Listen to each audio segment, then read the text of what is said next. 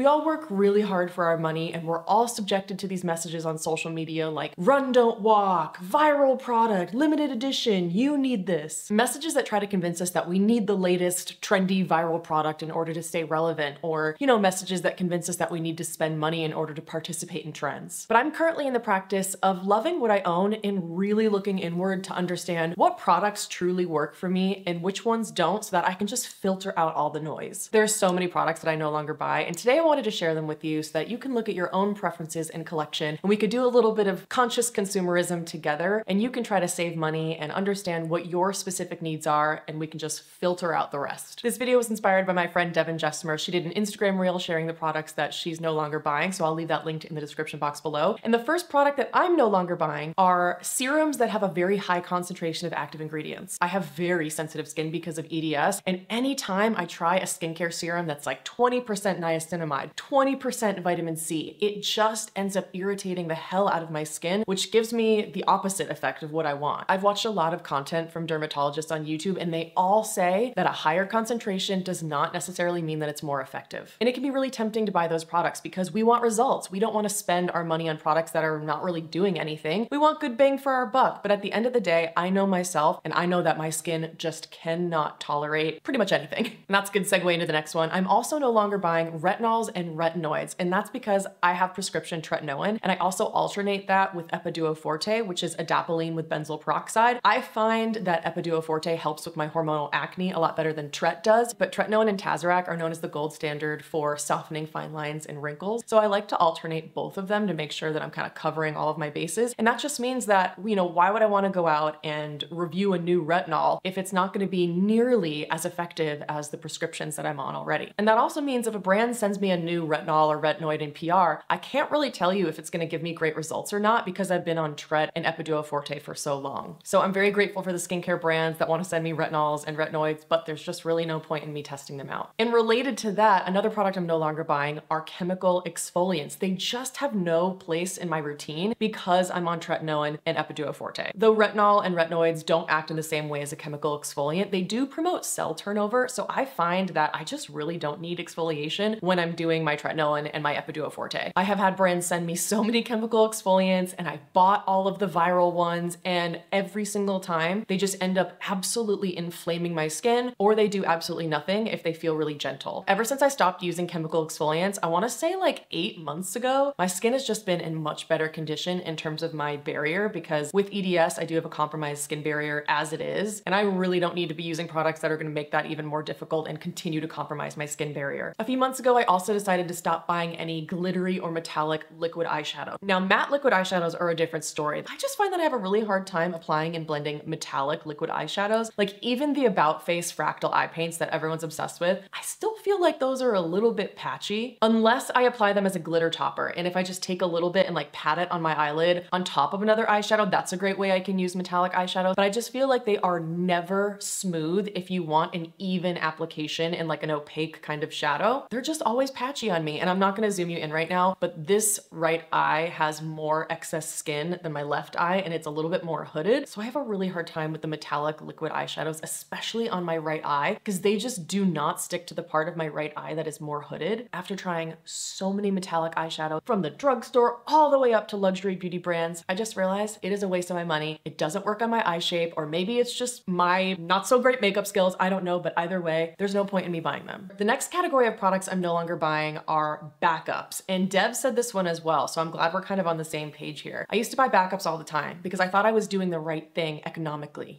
When that Sephora VIB sale would roll around, or when it was Black Friday, I would always stock up on my favorite skincare products, and I would buy like 4 at a time, thinking that economically that was the right thing to do because you're getting them at a discount. But we just bought a house that's less than 1,000 square feet, and I do not have the storage to have a bunch of backups under my sink anymore. But I also realized that I was forcing myself to spend like hundreds of dollars at a time when it was entirely unnecessary. I could just wait until I run out of the product and then buy it at full price, and I'm not spending as much money. So backups are an easy thing to stop buying to save money. All right, the next one is a little difficult. So I'm trying, keyword trying, not to buy any products that have a certain fragrance, and I'm talking about lip products. I'm really trying not to buy anything that has a floral scent, and I'm pretty good about that because I really hate floral scents. But I'm also trying to avoid purchasing lip products that have a coconut or a mint scent, And that's difficult. You know, for me, I really liked the whole Tarte Maracuja line, but it all has this very nutty kind of coconut scent, and I really don't like it. I ended up purchasing a couple of the Tarte Maracuja Juicy Lip formula, and I ended up never reaching for it because I just don't like that coconut smell. And it's kind of confusing because it's a specific kind of coconut. It's that like nutty coconut that I really don't like. But if it's more of like a pina colada kind of coconut, I can totally get on board with that. But mint is the really confusing one for me because there are some products in my collection that have a little bit of a peppermint smell or a little bit of a cooling effect, and I really like them. And then there are others I try and I absolutely hate them. I haven't yet been able to figure out exactly what kind of mint bothers me and what kind doesn't, but I just don't ever find myself craving to reach for those kinds of products if they do have a kind of mint scent or a cooling effect. I much prefer my lip products to have some type of a vanilla or a baked good scent or something really fruity. Oh, man, I really tried to force a square peg into a round hole with the Chanel gloss. The Chanel gloss in Rose Naif. I purchased it because all of my friends loved it and we all went to the Chanel boutique in New York together, and it was a stunning color and formula. And it was very lightly scented rose, like you could barely smell it. And the formula was so plush and it had that glass-like shine and it had this beautiful cushion to it and the color was stunning, but I just never reached for it. So I gave it a positive review on my channel because I thought the formula and the color were incredible. And then in a couple videos later, I ended up decluttering it and a bunch of people got really mad at me and accused me of lying and being a dishonest YouTuber. But really you have to understand the context, which is that sometimes we make mistakes. Like, we are not perfect, obviously. I thought I was gonna love that product. I mean, I did. The formula and the color were amazing, but I didn't realize just how off-putting even a hint of a rose smell was gonna be for me. So from that Chanel gloss, I realized if it's got a floral scent, I'm not gonna buy it. Another product I'm no longer buying are mascaras, and that's simply because I have my holy grail. I've had it for years, and truly nothing has ever come close to beating it. It's the Thrive Liquid Length Tubing Mascara, and I'll drop in a clip here so you can see what I'm talking about. First of all, this rinses off with warm water. If a mascara requires me to use eye makeup remover, there is not a chance in hell I'm ever gonna reach for it. I want something that is super easy to remove and doesn't leave any like little bits of mascara in my eyelashes after I get out of the shower. But I also find that this mascara is one of the only ones that doesn't flake or smudge on me whatsoever. Even other tubing mascaras tend to flake and smudge on me, but the Thrive is really the only one that doesn't, and it's the only one that maintains a curl for me and lasts all day. It gives me the length that I need because it's a tubing formula. It also gives me volume without looking like spider lashes. It just really is my perfect mascara, and mascaras are so subjective. Like, I have never met a single person who feels the same way about every mascara that I do, and I'm sure that you agree because every time we try mascaras, I think we all have different experiences from everyone, and because I found my absolute tip-top holy grail mascara, I just don't see why I would need to buy more. The next category I am currently no longer buying, but this is more of a temporary thing, is lip balms. I don't know if you watched my big lip balm?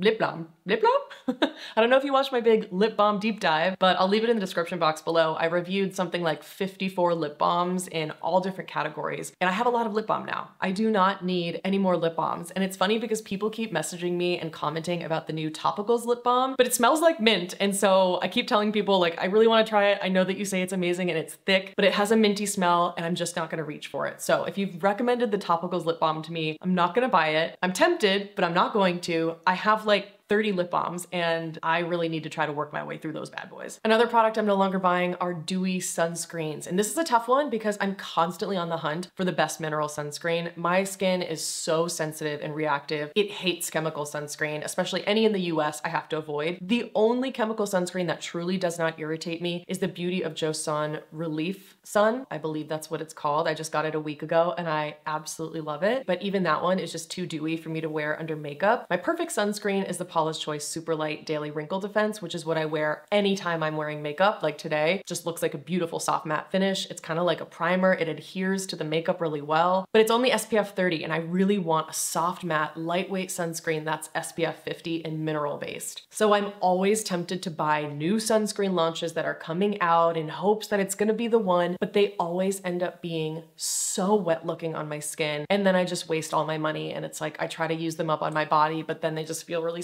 sticky and they get on my clothes and it's a disaster. So I have enough sunscreens for the moment. I'm not gonna give into the hype on sunscreens because I find that even my friends who I trust wholeheartedly, they will give a positive review to a sunscreen and say that it has a natural finish. But on me, with my combination skin that gets quite oily when I'm wearing makeup, it ends up just looking really dewy on me, even if sometimes the sunscreen has a natural finish. So I'm currently in the practice of taking all reviews with a grain of salt. Doesn't matter how much you trust an influencer, even me. Beauty is so subjective, and our experience with products really depends on our skin tone, our skin type and condition, climate. You know, there's so many different factors that go into our experience with all products, even mascaras. Like the climate when you're applying a mascara can totally change the way that it looks and holds on your lashes. And so I'm trying to always take that context into every review that I watch on YouTube and Instagram. And that way I can just keep that voice in the back of my head that says, okay, everybody's loving this sunscreen, but those are also the same people that loved all these other sunscreens that you tried that you didn't like. So maybe remember that, and you don't have to spend the money on this right now. And on that note, I'm also trying to avoid purchasing viral products. Listen, if you have been subscribed to me for a bit, you know that I'm very critical and I'm brutally honest, and a lot of people call me extremely negative, but I like to just say that I'm picky, and it's a good thing because it helps me spend less money. I like that about myself. I don't want to be spending all my hard-earned money on every single viral beauty launch because most of the time, I think they're just okay. A product having a viral moment does not mean that it's a perfect product. And it does not mean that it's going to be the right fit for every single consumer out there. What happens is one person or a few people have a viral moment around a new product launch or an old product launch, and then everybody piggybacks off of that and wants to have that viral moment. And so then all these products are going viral, not because they deserve to go viral, but because all of the influencers just want to have a viral moment. And that's where I encourage you to try to filter out the noise when it comes to product reviews. It's also why I recommend staying away from beauty TikTok.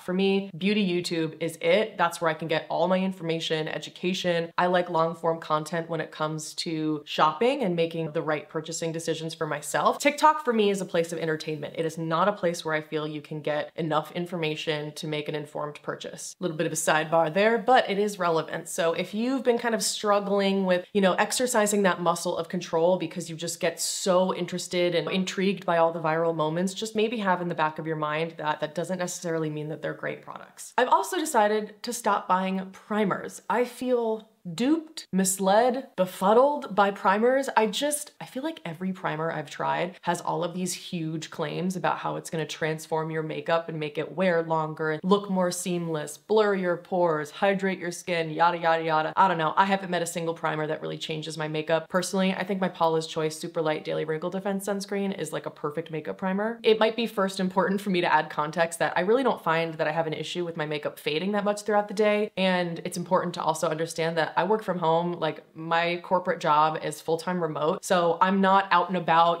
running around doing things. I'm not like constantly moving around, touching my face, getting sweaty or whatever. I'm not really like putting my makeup through the ringer every day, you know what I mean? And because I work from home, I just don't find it to be an issue like touching up my face as needed. So for me, primers just feel like a wholly unnecessary step. And I would go as far as saying most primers I feel like actually mess up my makeup. And that's because a lot of the primers I've tried are water-based, but my Paula's Choice sunscreen, that is the sunscreen I wear under makeup every single time, has silicone in it, has dimethicone. And so if you have dimethicone in water, that's when you're gonna have issues with pilling and the texture being a little bit off. So for me, water-based primers are especially a no, but even when I try primers that have some dimethicone in them, I just find that they don't really do much for me. So it's just an easy way for me to save my money. And I have a very similar argument for setting sprays as well. Like I said, I find that my makeup doesn't have much of an issue with fading or creasing throughout the day. Even when I go to Coachella and I'm in like 105-degree weather and I'm sweating my balls off, I find that a lot of the products I use just stay really well on my face. Like my Armani Luminous Silk Foundation lasts incredibly well throughout the day. Same with my Fit Glow Concealer, my Fit Glow Powder, the Milk Makeup or the Bodyography blush stains. Pretty much any powder blush lasts really well on me. My Thrive Mascara never fades or creases. So I really just don't find that I have much of a need for setting spray. The only times I feel like a setting spray is necessary for me is on one hand, if I overpower and I need to add a little bit of oil back into my face, that's one occasion where it can definitely be helpful to have one on hand. Sometimes I also do find that with powders, I like to have a little bit of a setting spray just to kind of melt everything in together. But you know, I have like 3 setting sprays. I use them maybe 5 times a year, and I don't need to buy any more. I went on and on about this one in my beauty trends I want to dye video, and I'll leave that link to the description box below if you haven't seen it. I'm really proud of it. It's my first video to ever hit 100,000 views. I've been on YouTube for almost 5 years, and my channel has just been an absolute grindy work of labor. I've never had a viral moment, and it just feels really nice that some people responded really well to that video. So if you watched it and commented, thank you very much. It means a lot. But kind of on that note of the beauty trends I want to dye video, I'm no longer buying lip oils. I do not see the point of lip oils whatsoever. And I know a lot of you love them. So remember, this is not to offend your favorite products. We all have so many different preferences. I just find that with my lips, I need something that is gonna stay, something thicker, more inclusive, a little tacky, something with a little bit of cushion. And I just find that lip oils make my lips feel drier, like almost all of them, with the exception of a couple. And anytime I've ever like put coconut oil on my lips, I get the same feeling. Like I've just experimented rubbing different oils on my lips before and seeing what the effect was, and I've just never found it to be something that actually provides any nourishment. I think lip oils provide hydration, but then I need something on top to really lock it in and prevent that transepidermal water loss. And I also find that due to the nature of lip oils being more thin and runny, the pigment can a lot of times be really uneven. It can settle into any texture, and if you swatch it on the back of your hand, I'll often see that the thinner formulas are the ones where the pigment just kind of settles into my hair follicles. I want the opposite. I want a thicker product with smooth pigment that is just gonna like give me that glass-like shine. And I just find that lip oils, they don't really feel that comfortable and they don't look that great either. But I feel like the beauty industry has just bamboozled us into thinking that lip oils are great. And for you, you might love them if you love a more lightweight product, but for me, it's just not something that I wanna spend my money on. This was another one on Dev's list. So products I'm no longer buying are sheet masks. And for a couple of reasons. First of all, I wanna avoid single-use products. It's not sustainable. And I'm just trying to do my part to make easy swaps where I can to reduce waste. So that's an easy one. But I also just never found that sheet masks do anything aside from irritating my skin. Like I don't think I have tried a single sheet mask. I'm trying to think back in my like Rolodex memory here of all my beauty experiences. I just can't think of a single sheet mask I ever really liked. I feel like they are all irritating. They make my skin burn so badly, which obviously is the opposite effect that you want. So lately, if I want a hydrating mask, I'll use one that's just like in a jar, like a nice hydrating mask. Sometimes I'll just do a thick layer of moisturizer in my bath. I enjoy the Peach Slices Snail Mask as a hydrating option, and I just think that that is so much better. You get way better bang for your buck as well. So in terms of value, sustainability, and efficacy for me, sheet masks are a no. I'm also no longer buying tanning products for a variety of reasons. First of all, they do not last on me. I mean, I even buy my Loving Tan, I think it's like the 3-hour express dark version. I will sleep in that. And I mean, that is like an intense amount of color, and I can definitely get tan from that. It fades literally 3 days later. And it's like, what's the point? I exfoliate my body, I do my entire like everything shower, I shave everything, and then I do my tanning and it lasts for 3 days. So that is just absolutely not worth the effort for me whatsoever. I basically tan twice a year. If I go to a wedding and if I go to Coachella, that's it. There's just no point in me buying any other tanning products. I also find that if it's a face tanning product, they just break me out. I have tried everything. I've even tried the ones that they say are specifically formulated to not break you out. They always end up having fragrance or something that breaks me out. So the tanning products on my face don't work. The tanning products on my body never last, and I just feel like it's not worth the effort, so I'm not buying them anymore. Also, side note, has anyone been watching Love Island All-Stars? I'm like a huge Love Island fan. Those bitches are so tan. I mean, do they allow self-tanner in there? Because I remember a rumor that they weren't allowed to have self-tanner. So does that mean that they're all using tanning beds in the sun only? Oh, like it physically pains me to see how tan the Love Island girls are from the sun. Does anybody ever think about if the Love Island cast wears sunscreen? Because it really seems like they don't, and I'm nervous for them. Another product I'm no longer buying are eyeshadow palettes. You know, I feel like I have my select few eyeshadow palettes that I really love. They're all kind of small and compact and travel friendly. I have limited makeup skills. I consider myself a makeup intermediate. I'm not a beginner, I wouldn't say, but I'm definitely not an advanced makeup wearer. I pretty much only have the skills for a one and done eyeshadow. That's it. And it makes no sense for me to own an eyeshadow palette given how natural my makeup look is, especially as I age. The older I get, the more natural my makeup is. So I have my 3 Cosmetics eyeshadow palettes that I absolutely love for more like interesting pops of color. I have my 2 Glossier palettes in Almond, which I'm wearing on my eyes today, and Teak, which is a darker, warmer brown. And then I have my Rowan quads, and that's really all that I need. The rest are just single shadows. And on that note, I feel like I have finally hit my capacity for single eyeshadows of the rose gold color and the matte brown category. And this is a really difficult one for me. This is something that like I really have to exercise that muscle of control on, because the second I see a glittery eyeshadow, whether it's a powder or a cream or a palette, if it has like a peachy kind of tan or a rose gold kind of shade, anything that kind of looks like my eyelids but a little bit warmer, oh, I just want it. Like I crave those eyeshadows. And it's the same thing I wear every day. And they all practically look the same on me, but I just want them. Like that's what my heart craves. Those kinds of eyeshadows and glitter toppers, and then glossy lip products. But I have the ones that are my holy grails, and I just don't need any others. And the same goes for matte brown eyeshadows. Like I have my Glossier Almond and Teak palettes. Some of my favorite brown eyeshadows are in my Cosmetics palettes. My Kaja eyeshadow trio in Chocolate Dahlia has perfect neutral matte brown shades. And those are the eyeshadows that I reach for on a daily basis the most. They're my most used category out of all of my eyeshadow. And so I've got that covered, and it can be tempting to purchase them, but I'm all set and I just don't need to waste my money buying things that I already have. And the last category is gonna be absolutely no surprise if you know me at all, and I am not buying cream blush.